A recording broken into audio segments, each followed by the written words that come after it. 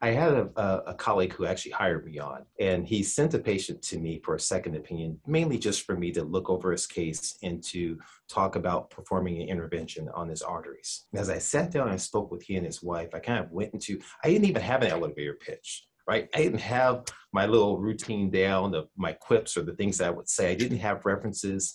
I just spoke from the heart. And I just kind of told them, I said, listen, you will continue to suffer unless you're basically willing to kind of change. And all I did was write down one book, one or two books, a Joel Furman book and the Esselstyn book for them at that moment. And but what's so interesting is I had a series of patients, all three back to back, not the same day, within a month period of time.